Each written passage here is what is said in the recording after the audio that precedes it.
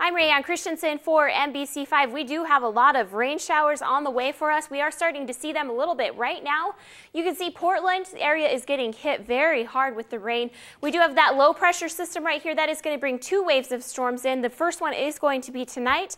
The other one is going to be we're going to get some showers through Sunday. The main storm is going to be Sunday night. Your forecast for the coast tonight, we do have temperatures mostly in the 50s. We do have a very slight chance for thunderstorms, but we do have a chance for those showers, and it is very windy at the coast. We have southwest winds 25 to 65 miles per hour with some higher gusts possible.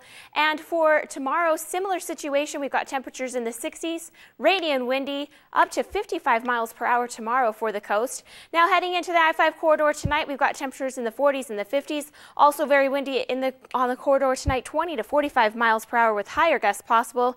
And tomorrow we've got temperatures mostly in the 60s, 57 for Mount Shasta. Again, windy tomorrow for the Rogue Valley as well. Rainy and windy for east of the Cascades. It looks like we've got a southwest wind 20 to 45 miles per hour, higher gusts possible. And for tomorrow we've got temperatures mostly in the 40s and the 50s, 62 for Alturas. For the Rogue Valley, we've got that rain likely for Sunday, clearing out by Wednesday, temperatures in the 60s and the 70s. For the Basin, we've got temperatures in the 50s and the 60s. And for the Shasta area, we've got temperatures in the 50s and the 60s and 60s for the coast.